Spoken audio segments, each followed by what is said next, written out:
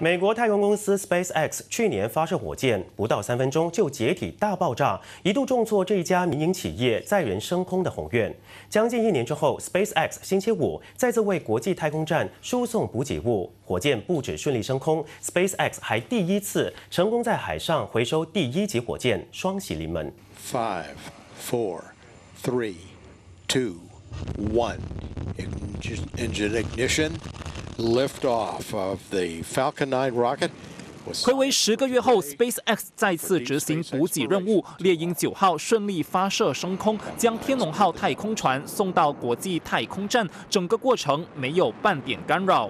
除了发射任务顺利，当天更重要的里程碑是，已经掌握地面回收技术的 SpaceX 在尝试4年后，第一次成功在海上回收第1级火箭。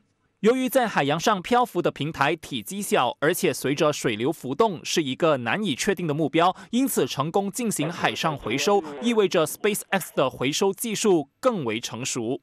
In order for us to really open up access to space, we've got to achieve full and rapid reusability, and being able to do that for the primary rocket booster is I think going to be a huge impact on cost.